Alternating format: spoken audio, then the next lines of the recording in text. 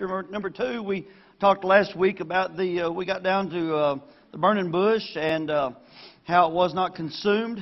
And like I said, one reason it wasn't consumed is because we didn't start it. God did. And God's eternal. And that thing didn't burn up.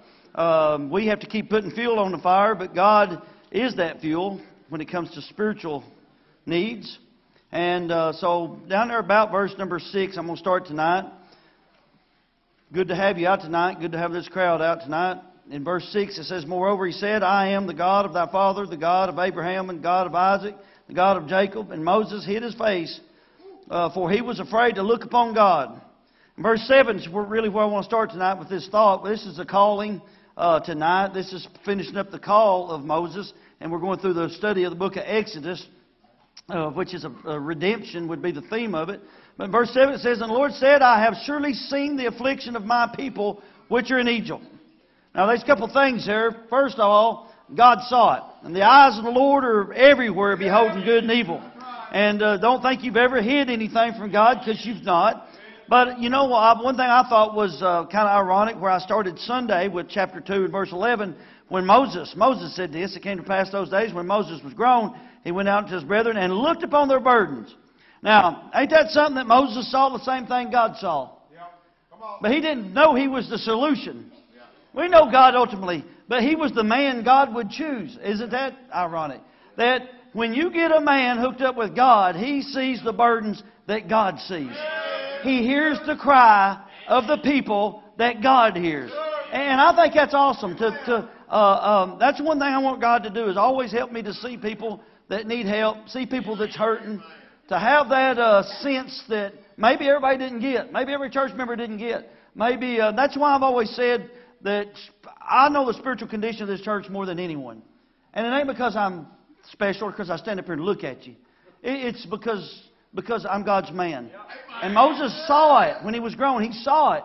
But he didn't know that I'll be part of the solution. And so God's telling him now, after he sees the burning bush on the backside of a mountain, while he's taking care of sheep, and said, "Hey, I got a good job. I got me a woman. I got me a wife. I'm back here on the backside. God, just leave me alone. Let me just take care of my business. Egypt's not my business. I got out of there." And God said, "Yeah, you got out, but them others can't get out. But I can use you to get them out. All I need is you." Amen. And people think it sounds, I don't know what it really sounds like, but it's like when Brother Robert went to Missouri, I said, all we need is God and people to have a church up there. When I say that, it sounds, because we always go, all we need is God. Yeah, we do. God needs some vocal cords. God needs some feet that can move. God needs some hearts that can be stirred and go out. Listen, I'm telling you, God still uses His people. We were bought with a price, therefore glorify God in your body and spirit, which are God's. God needs our bodies. Like I always said, we depend on the weakest part of us, which is our body, to bring the strongest part to church. My spirit don't drive. My spirit can't just run. Ain't no ghost going to drive in here and come in here and worship. We don't need that. I'm other than the Holy Ghost. But my spirit is just, you can't see me. It's just a spirit and soul. And it's not the part that drives. This body drives. This body gets up on Sunday mornings. This body's the one that looks at people that needs help. This body's the one people lean on and hug and shake hands and show compassion. And so God said, I need a man. And when He said, yeah, buddy, when He saw what the Lord said, I've seen the affliction of my people which are in Egypt. God's saying something right there. My people which are in Egypt. God saw me when I was in Egypt. And I still got to live in this world. But when I was really worldly, God saw me in Egypt. And God had a burden for me. Amen. And thank God He had a preacher down there at Saffel that preached. Amen. And it grabbed me. Amen. I knew this was the right place to be. Which are in Egypt, and heard their cry. Now, you remember when He said that the Lord inclined unto me and heard my cry and lifted me, brought me up out of a horrible pit, out of the miry clay in Isaiah 40? 40. And the Lord inclined unto me and heard my cry. Like I always said, ain't you glad He didn't recline or decline? You don't like them little slips that comes out, like I said the other day, that little warning shot that you ain't got no money in your card. You swipe it, and that little piece comes out and says declined. I don't like declined. And when I'm trying to talk to you, I don't care nothing about reclined. That's what they always said. It's hard to climb a wall that leans towards you or kiss a woman leaning away from you. Y'all think about that for a minute. Trust me. I can't prove that because I've never climbed a wall that's leaning towards me. I thought y'all get it that I have tried to kiss a woman leaning away from me. So, amen. First part, I'm not so sure about. Second part, I'm absolutely sure about.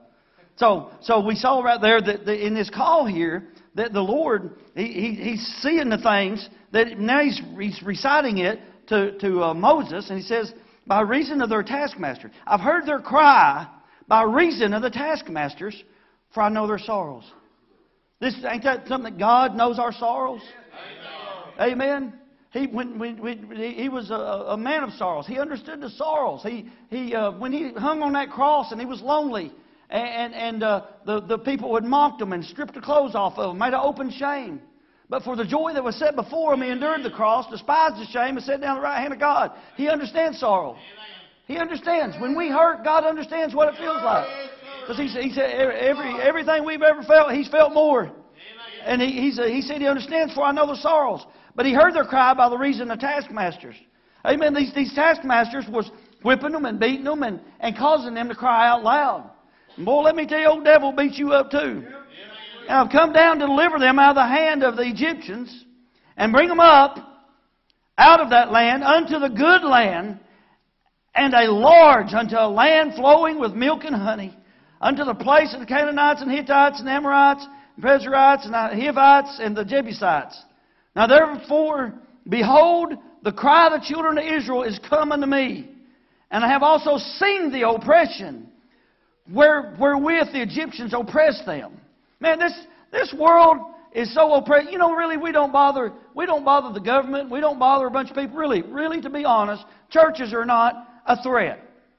I mean, we're not out there. We're not really a threat to them. They would just leave us alone and say, well, let them do what they want to do. But they're scared of us. And it ain't about who we vote for that scares them. It's just they know we're doing something right and they know they're doing something wrong. And they know we got God on our side, and all they got to do is read through this King James Bible. They'll understand what's coming their way. Amen. The oppression. This old world just oppresses us, don't it? He said in verse 10, and come now, therefore, and I will send thee unto Pharaoh, that thou mayest bring forth my people, the children of Israel, out of Egypt.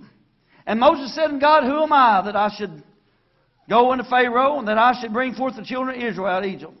You say, that's a dumb question. We've never been called to pastor or minister. Amen? Because that's the first thing you're going to say. Hold it, God. Not me. You know. And then you fill in the blanks for what God... That's why I said, I preached before about the burning bush, a message called Beating Around the Bush. That's where it comes from. Amen? Because, you know, he's out there at the burning bush and he goes, who am I to do it? And so God's fixing to explain to him. God's always got an answer. God said... This is the stuff I find hope in. When I read through this in study a while ago and reading it tonight, I find peace in this because I've never felt like I'm the man. I've never felt like I'm like, God, there's a lot of people could have done a lot better at this. But verse 12 says, and He said, certainly I will be with thee. That's all I need. You know, you can quit and you can get mad and you can squall out and you can do a lot of things, say a lot of bad things about this place.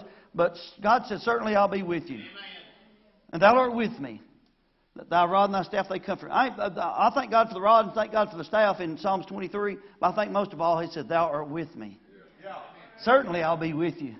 Can you imagine, no matter whether you're down there at the cancer clinic, hooked up to the red devil down there, that's what they called some of that stuff used to, that they'd fight cancer with, and the chemotherapy. Whether you're hooked up to that, or whether you're up in the ICU with family members in the ICU, or whether you're in ICU, or whether you're down at the funeral home making arrangements for somebody you love picking out a casket, I want you to know one thing. God said, certainly I'm with you. You're going to need that one day. You may not need it right now, but won't you get a hold of that and go ahead and put it in your heart. Hide it in your heart. Put it in your heart, because there's going to be a day when Brother Curt can't get there fast enough and somebody else can't tell you that, and you don't know it, but you need to go in there and say, certainly He's with me. Boy, it don't look like it right. Oh, He is. It didn't look like it down in Egypt when them guys are stomping mud and making pyramids for Pharaoh and getting whipped and beat and killed and everything else. It didn't look like God was with them. You think God was with them? He heard their cries and He said, I'm going to deliver them. You know what? Today it may not seem God's going to deliver you out of something, but let me tell you something. He ain't done yet. You want to say, everybody ought to say amen right there, because certainly I'll be with thee and shall be a token unto thee. Now, we know a token is a banner, a sign. It says something. You swing an American flag out over in front of your house, it tells me you're American. And unashamed of it, amen. And you fly a Razorback flag, I'd say, well, they're probably a Razorback fan. Well, no, we got it yard sale cheap, so we just put it up. You don't do that. We put banners that represent who we are and what we are. And what we're willing to stand for, who we support, who we love. That's what a banner is. God said, I'll be your token. He said, I'll be your sign. I'll be your banner. They'll see God on him. You know, it don't take long to tell you. You could go turn on a TBN or some of that stuff. I don't even know where you find it anymore on any, or I don't guess we got it. But if you turn over all them religious stations, I'll bet you that most of you folks have been around the Bible long enough, around church long enough, and probably got enough common sense still, which it ain't very common, but you probably got enough, to watch a man for 5 minutes to tell whether he's a fake or not. If he's about health, wealth, or self, I'm done with them. If they're going to tell you you can drink their miracle water and heal you and all this stuff, water's been a miracle since Genesis 1. Amen? It's a miracle. I need it. I drank it. It fixes my problem. And it's clear. Ain't that something? If they want to, if it's about health, wealth, and they'll tell you how you're going to get rich. If you give, it shall be given. That's the only scripture they know. Give it, it shall be given. So health and wealth, and when it's all about self. If it's all about you, you better be careful of that. God's never been a God that's just all about you. He loves you enough to die and save you. But man, He always told us, go to the Decapolis, the city of 10. Go tell them what I've done for you. That's the God I serve. I can turn on there and I can pick out a fake real quick. But I tell you, a man that's got a token of God, you'll see it. You'll know it. He's got God. When we say man's got God on him, don't take that. Don't misuse that. But that day that little donkey came in triumphal entry, they were not shouting and saying Hosanna for the donkey. That's right. And it was just a donkey. He's just riding a little old donkey colt in there, and that thing had never been broke. You sit down on one that hadn't been broke, see what it does to you. You'll find out you ain't God. But when God got on that donkey, there was something special about it. When God gets on you, you'll know it. Everybody was shouting Hosanna, not for the donkey, but thank God the donkey had Christ on him. You say, where I'm trying to get to? I'm trying to show you a token. That little donkey wasn't just any donkey. That day when Christ was on him, that was a token.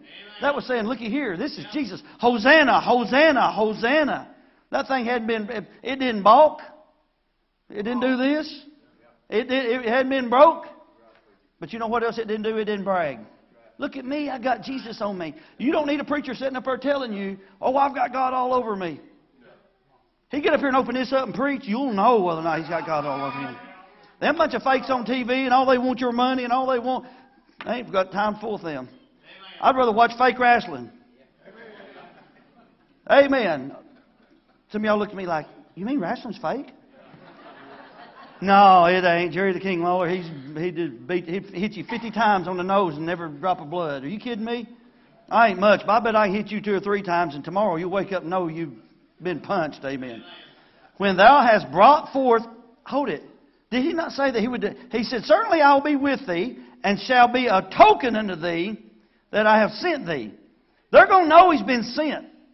And I'm telling you what, you can't go into a church and go, well, here's my resume and I hope you guys find me to be suiting and hope y'all think I'm okay and me and my wife and kids so y'all can hire me. Are you kidding me? I wasn't looking for a job. I wasn't looking for people to sniff around through and try to figure out, hire the FBI and sniff around through me and figure out what I'm all about. Listen, you know as well as I did. I didn't care nothing about being at any church pastor, but I knew God sent me somewhere. And the thing of it was, He got down here and said that I have sent thee. They will know that you've been sent.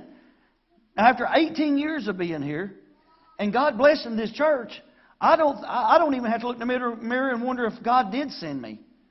God's been a blessing to me. God's helped me make some very wise decisions in my ministry. And God's helped me through it. And God's been my God. He's never forsaken me. Certainly I'll be with you. He's going to be a token. I don't have to go get a tattoo of a cross. I don't have to wear a necklace with a cross. I don't have to get a shirt, or something. All I got to do is get up here and preach the Word of God. And nobody will walk out and say, I think he's a fake. I'll tell you what. One thing, the greatest compliment I've ever had by visitors to say, you're real. You're real. Yeah, it's a real world. When thou hast brought forth the people out of Egypt, He said, when you bring them out, not if. Yeah, that's right.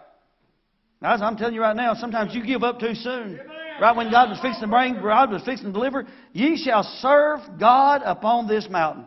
God said, I'll see you again, but you're going to have my people. Amen? And Moses said unto God, behold, when I come unto the children of Israel, they shall say unto them, the God of your fathers has sent me unto you. And they say unto me, what is his name, and what shall I say unto them? And God said unto Moses, I am that I am. And he said, thus shalt thou say unto the children of Israel, I am, hath sent me unto you. Most churches today, most of your missionary Baptist churches, if somebody had a view of call, wherever that come from, I don't like man-made terms, I don't know what that means, a view of call. But if God sends a man in there and they have their talent show for 4 or 5 weeks in a row and try to decide who they like, and they do it on 264 hotline before they ever, it ain't a vote, they've got it all took care of when they come in. You motion, you second, we'll get this dude and we don't want that dude because he's this and that and all that stuff like that. You know, when he said, I come, he said, I'm just going to tell them that I am sent me. How do you think that would fly in most of them? You come in and say, listen, God sent me here. I am that I am sent me here, and I'm to be your next pastor. Who's he to think that he's not even able to vote because he's not a member? Well, you know what you better do? You better back up and listen to a man like that because he's got enough confidence to believe in God. And you know, that's, like I said, some of the system has got so many failures in it because I know what goes on. And it is, but God put me here, and I'm thankful that He said, certainly I'll be with you. Because there's been times, like every second I take a breath, I need Him. Amen. He reminds me.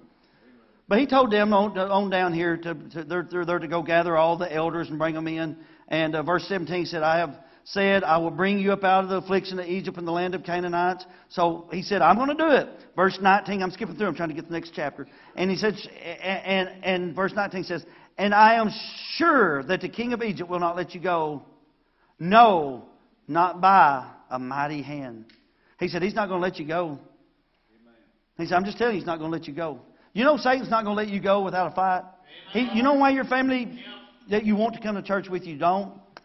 Because Pharaoh's not going to let them go. Satan's not going to let them go easy. He said, I'm going to hold on as long as I can, man. I'm telling you, I've took their joy, and I'm having a good time with this thing. He said, but He's not going to let you go. But down here in verse 21 says, and I will give the people favor in the sight of the Egyptians. Now, what happened here was, He said, you shall not go out empty. So, when you just turn a bunch of people out into a wilderness and they have nothing, you're going to get thirsty. You're going to get hungry. Your babies are going to need formula. I can't imagine a famine like that where you can't get formula in a country, but don't that make a lot of sense to you? I would think that's essential. We went through that for a couple of years. It sounds essential. I think somebody ought to be able to do a better job of management. I'm just wondering. But so He says, listen, you're going to go out, but when you leave, you're going to go, all right, guys, God's delivered us. Get all your stuff. And somebody goes, we don't got no stuff. We're slaves. And they go, you're right, we don't have anything. We don't have anything. But He said, you're going to find favor with the people of Egypt. And He said, and then when you go out, they're going to give you a bunch of stuff. Does that make good sense? It don't. No. But that's the way God works. I tell you, all of a sudden you leave out from the world and you say, well, you shouldn't take the stuff of the world with you. Well, we need food and we need essentials. Amen. It's common sense. But He said, they're going to take some stuff with them. I think that is so awesome that God used those heathens to give stuff to the people of God that they could sustain life and go out to worship God. It don't make sense, but I got to give them credit right there. That's awesome. And God said it would happen. And guess what exactly happens later? Per Zach, just like it said. Chapter 4 starts out, and Moses answered and said, but behold, they will not believe me, nor hearken unto my voice, for they will say, the Lord hath not appeared unto thee. Who died left you, boss? You're just a dictator. If a pastor ever leads, he's a dictator. He's narcissist. He's all these things. They got all the terms, and that's fine. I've heard them, and I'm good with it. They're going to call you all kinds of stuff because you're leading. So would you rather tromp mud for Pharaoh and die in Egypt and be buried in Egypt and eat what they tell you to eat and drink what they tell you to drink and let them whip you every day and beat you? Or would you rather follow that man named Moses that said, I've met with God. I'm going to take my chance on that man of God. And if he's wrong, God will take care of him. but I'm still going to have my liberty. And the Lord said unto him, what is it that is in thy hand? And he said, a rod. Don't you know he's sitting there holding a stick, thinking, this has nothing to do with this conversation. I mean, seriously. One of my biggest drawbacks was, in the whole deal was, I thought, well, I'm not equipped. You know, I don't know my Bible as good as I should, and I don't know all this and that. I thought of all the things that, and I can't speak well, I can't do this, I thought of all the excuses beating around the bush. But all of a sudden, God uses the most unique things. He goes, what's that in your hand? He goes, it's a rod. Don't you know what he's thinking? So, what's the deal with that? Verse 3 says, and he said, cast it on the ground. He cast it on the ground. It became a serpent. Moses fled from before it. That's just natural. That's natural. The rod turning into a serpent is supernatural. But him fleeing from it is what? Natural.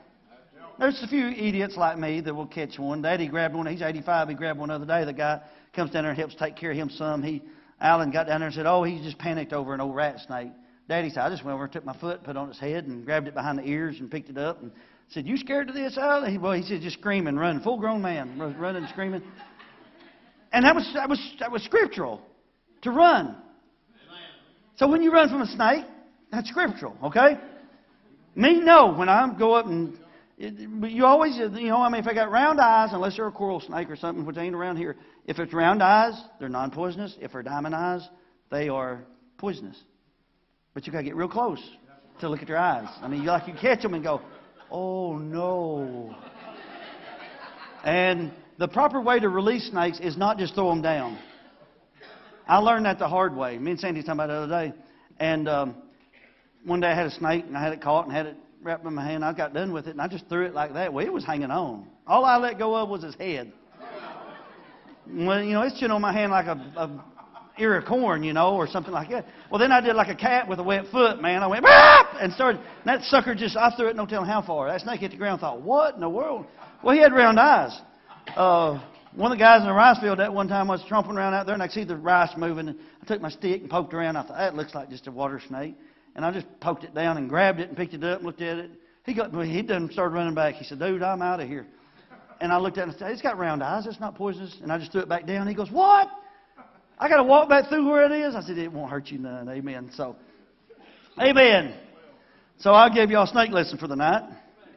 But he fled from before it. Is that common? That's natural. The rod is supernatural. Because natural part was when Moses' flesh did what flesh does, it ran from the snake. When God did what He does spiritually, what He do? He turned a rod into a snake, right? Now, that's pretty... Hey, can I borrow your stick for a minute there, brother? He likes hitting people with it. There's a lot of blood on this. There's DNA all over this thing. If you say, I ain't going back down there, I just don't believe he's called to God, and I don't believe that he's, he gets up there and talks about funny stuff, and he's just a comedy show. And if I was up here preaching and I threw it on the ground, it turned into a snake, you'd probably start coming on Sunday nights and Wednesday nights and Sundays and everything, and you'd be in the choir, and you'd be cleaning up after we leave and all that. You go, man, that dude's got the power of God. Well, God's not still doing that with the sign, and that's what I'm going to show you tonight. Now, we got to get through this. I'll let you have this before you leave. Amen. Unless Benny Hinn walks through here, brother, I got faith God can heal you, but we ain't got a pile of wheelchairs out front. And he said, so in verse 4, and the Lord said unto Moses, he'll check a preacher out good first. Put forth thine hand and take it by the tail. Well, he's going to get closer to it than he was. Because he ran from it. So to grab it by the tail, unless his arms are 30, 40 foot long, he's not going to grab it unless he does what? Gets close to the problem. God said, you'll never be a deliverer. You'll never be a pastor until you can get close to the problem. You can't run from every problem. Well, that family's having problems with that family. You run from it, I'm telling you what's fixing to happen. Then that family's going to have problems with that family, that family, that family.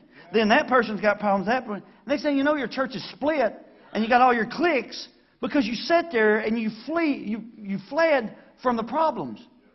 Nobody likes confrontation, but my goodness gracious, this church is worth some of us adults sitting down across from the desk in there and fixing our problems. Amen. Y'all starting to believe me more. I got this. I'll shake it at you. Amen. They told me there'd be more people here than I can shake a stick at, but it ain't on Wednesday night. Sunday mornings it gets harder. He said, take it by the tail. Now, why would God knows snakes which in the mouth is on. And it's not the tail. You grab a snake by the tail, I can naturally I can tell you exactly what's fixing to happen. It's going to bite you. It don't matter. It can be a friendly little old garter snake. And when they get mad, finally you can make them mad enough, but they'll finally turn around and bite you. An old hog nose will roll over and play dead, and you grab it you mess around with it long enough, it'll turn around and bite you if you grab it by the tail. If you grab one by the tail, you better be moving fast and keep your momentum and keep it from biting you. But grab by the tail. And he put forth his hand and caught it. This is the man that just got done running from it going, I'm scared of snakes! And God said, get over and grab it. And he goes, are you kidding? Beating around the bush again. And he caught it and became a rod in his hand. In verse 5 it says, and he caught it and it became a rod in his hand. Now there's a colon right there and goes into verse 5. That's a continuation. That they may believe that the Lord God of their fathers, the God of Abraham, the God of Isaac, and the God of Jacob hath appeared unto thee. He said, they're going to believe you when you can grab a snake. Now, I don't remember, what's his name? The FBI teacher. He teaches it different. Whatever his name is down in Louisiana. Yates, yeah. He tried to explain it and say that there's some snakes that can stiffen out and all. No. What did it say?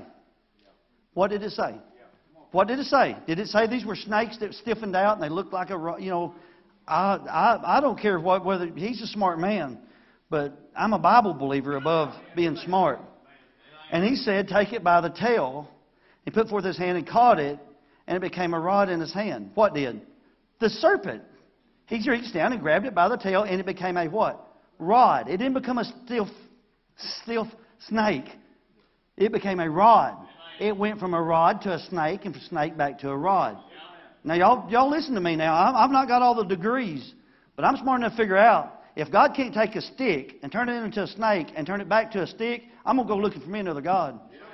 I don't need a snake that stiffens out and looks like a rod. It ain't look like. That's what's wrong with your fake churches today. There's a lot of stuff looks churchy.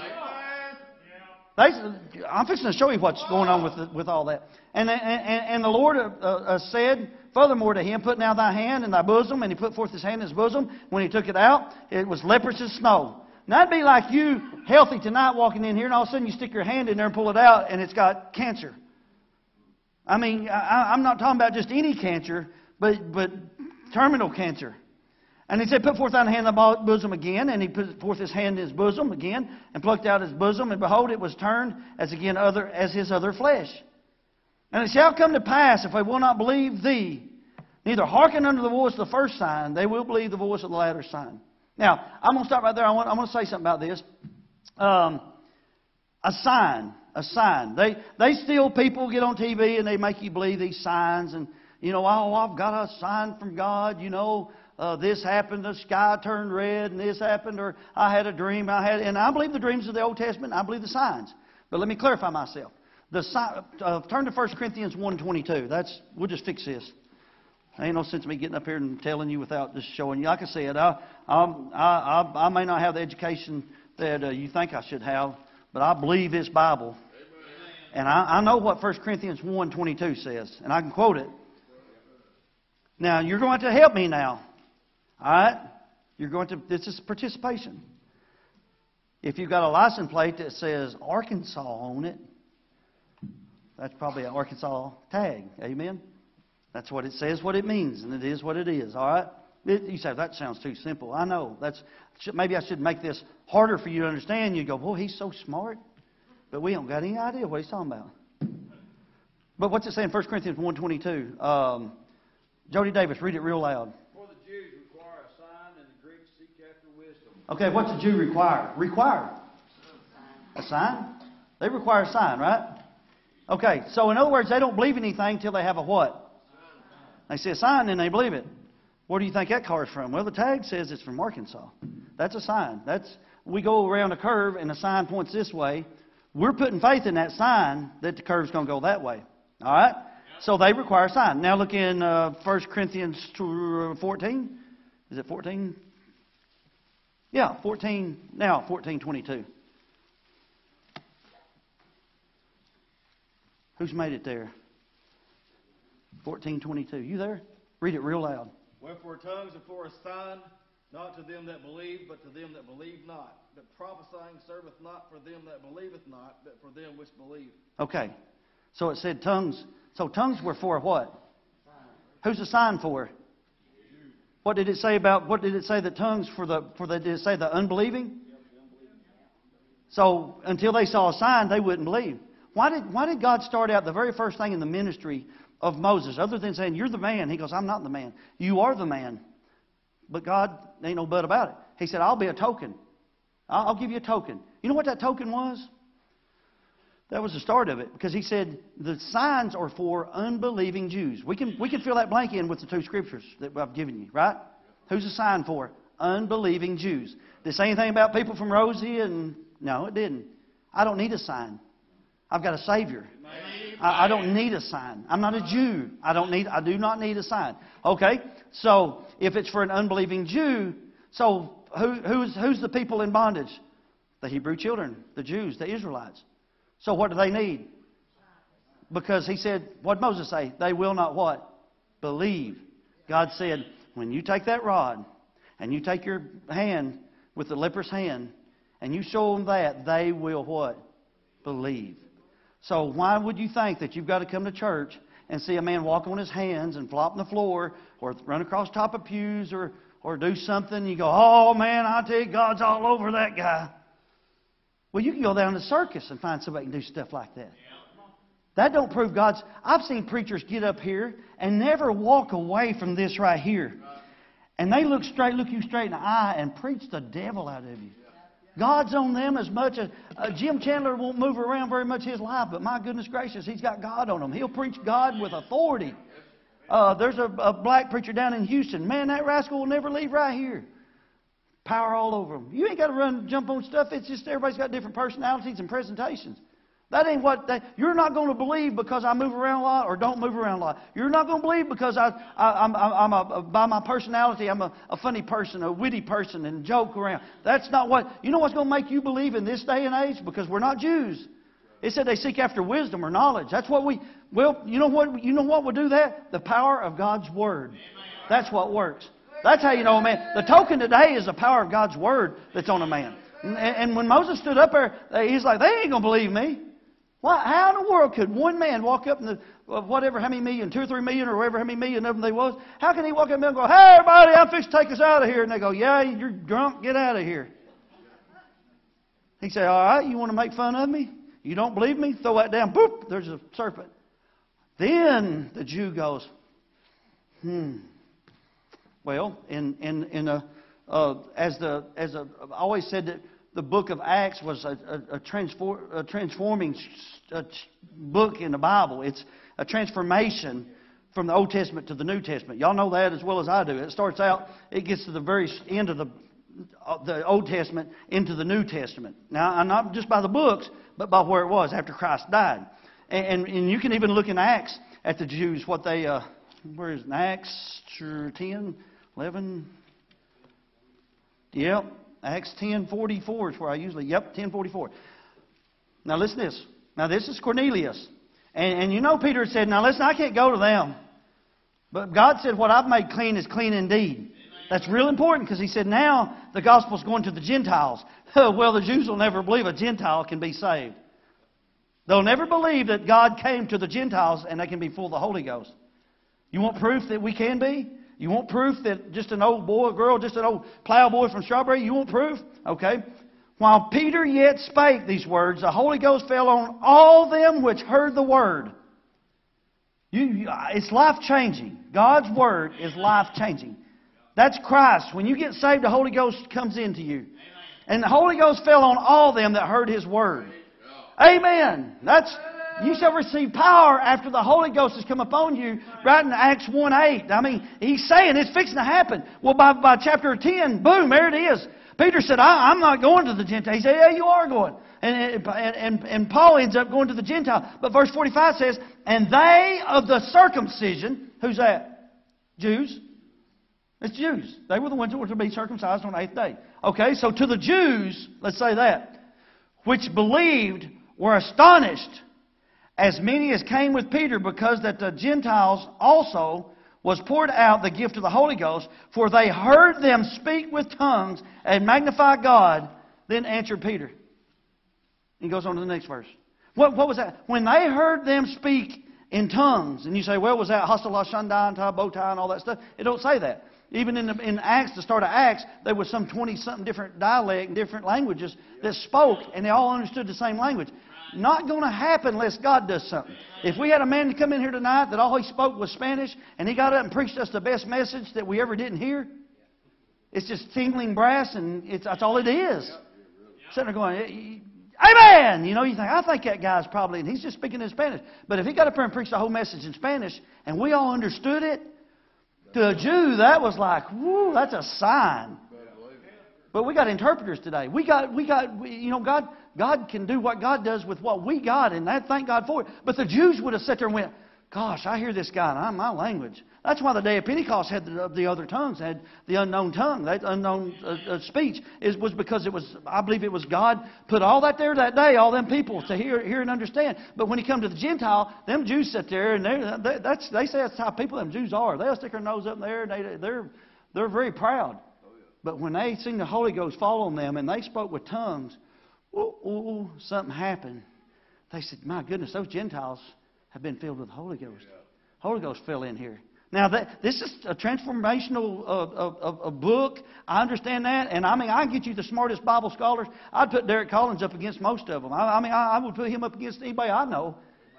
And he'll tell you that book of Acts is transforming into the New Testament, the church age. And we know that. Because we know that the church was empowered right there in the book of Acts. Now, in saying that, so back to where we're at, but we're about to get done. But back in the book of Exodus, Moses said, they won't believe me. God said, they will. He said, I know them Jews. Them Jews require a sign. He said, they'll believe you. Amen.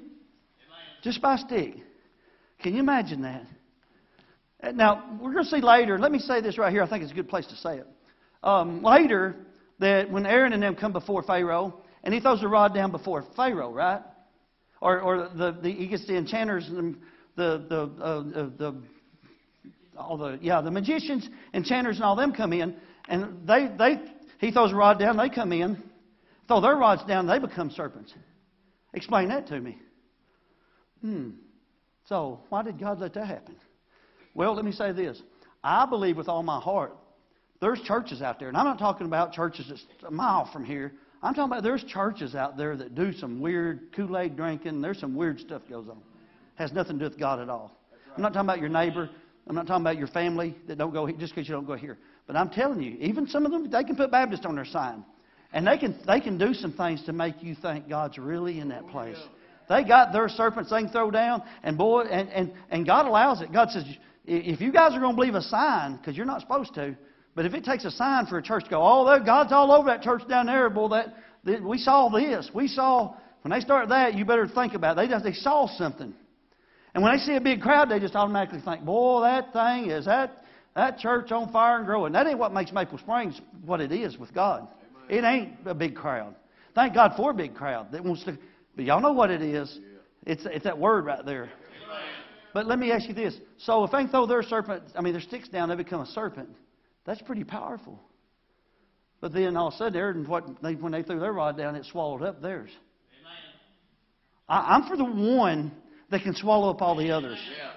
I'm for the gospel that can swallow up all the other gospels. Amen. I'm for the church that has the power over the other serpents. Now, that's impressive though. Yeah. And so there is an element of magic. There's an element of weird stuff that Satan does. Adrian Rogers talked about it. He said he'd been in some of them other countries where they believed all kinds of stuff like that, magicians and stuff. And he said, I knew a missionary that brought some of their stuff home with them one time, some stuff from that other country. And he said, the devil was in them things. That dude couldn't leave. He went and burned them, got them out of his house because he said they was just. I mean, if you make an idol out of something and make a god out of it, I don't want it in my house. I'm telling you, I can't even tell you the stories that I know because. There's things I can't even tell you about Satan and things in my life that I don't feel liberty. I've never preached it in 18 years. And I've seen some things happen. And I'm not a weirdo. Y'all know that. But I warn you and I teach you and preach you. But if I told you them examples, they'd be people on YouTube and everything else that say he must have got real drunk, or legalized dope got to him finally, or he's just something wrong with him. And that's literally what people would say. Yeah. But I'm telling you, there's some evil spirit in some stuff. And there's a devil doing things at your home, in your life, that you just need to be real sober and vigilant. If it looks like, if they throw their sticks down, they become serpents, I'm going to doubt it the whole time until I see God swallowed up. Them guys, even in the book of Acts, Acts 5 or so, said that all them others had come along and said, oh, they've been all these different religious movements, but if it be of God, you can't stop it. If you got a bunch of these that's from the devil, they can be stopped. But from God, it can't be stopped. Now, the next thing Moses did, and I'm just going to throw this thought in your head, the next thing Moses did was said, I'm not equipped to do what you want me to do. God, you got it messed up. Now that you showed me what you can do, I'm going to tell you what I can't do. Now, see, that's not what kind of preacher you want to bring in that you call that has no confidence. My confidence is not cockiness, and sometimes it may come across as the same, but it's not. I'm fully confident that when I signed up that first Sunday and came down here in 2004 in April, I never doubted my calling in 18 years. I've never doubted. I didn't ever, the next Sunday I didn't go, what am I doing? I'm not supposed to be here. I've never doubted it in 18 years. And when I do, I think I need to go on and do something else because God gave me confidence, not cockiness, confidence. He gave me a Bible I'm confident in. He's given me a people that I love and they're committed. Amen. And it makes all the difference. Amen. Now, I'm not an eloquent speaker. You don't have to, you can say what you want to, and you don't have to make fun. I can't stand to hear me preach on YouTube or radio or it sounds, I don't know, just sound like an idiot. So I know what y'all listen to because I've heard myself. And it is not eloquent. And my wife always said that I dumbed down my education because she's like, you got a college degree, come on, and a Bible college degree. You use so many country terms and you just try to sound dumb. And I'm not pretending to be dumb. I'm really pretty dumb. But but I appreciate her actually saying that really you're not as dumb as you try to act sometimes because, I use words like again it and, all these words, these country terms. And she's like, you could do better than that. But, we're country folks, so let's just be what we are. But Moses said, I'm not eloquent, neither heretofore, nor since has spoken unto thy servant, but I am slow of speech and slow of tongue. I'm not slow of speech. I'm not. I can put more in a 15-minute radio sermon than some preachers can grunt out in an hour. Y'all know that. If you ever got something you want to do, count the words in one of my radio sermons and see how many words is in that, and then test. I ain't even going to tell you what radio. I ain't going to say nothing else. I don't want to sound mean. But all of a sudden, now I like this down in verse 13. And he said, O my Lord, send, I pray thee, by the hand of him whom thou wilt send. God, send anybody but me. I can't speak well. So whoever you send, thumbs up, I'm for them. I'll like them on Facebook. And I'll pat them on the back and say, good preaching, preacher. I'm for them. And the anger of the Lord was kindled against Moses. And he said, is not Aaron the Levite thy brother? I know that he can speak well. And also, behold, he cometh forth to meet thee. And when he seeth thee, he will be glad in his heart. He said, he's going to be glad I called you to take them out. And he can speak good. Where you speak, use people to help you where you're weak. And I got my weaknesses. And I try to use Brother Shannon and Sister Sandy and anybody else around me. For my weaknesses, I have to use other people to try to be strong. And I will promise you, I've never been nervous in 18 years to preach the Word of God. I've never walked in anywhere that they told me to preach and been nervous. That's just God took care of that. I've got my problems, but that's not one of them. But I have confidence. But where I'm weak, I have to depend on people to help me out. I thought that out of between all our song leaders and Brother Shannon and everybody else, I could get somebody else to read announcements better than I could.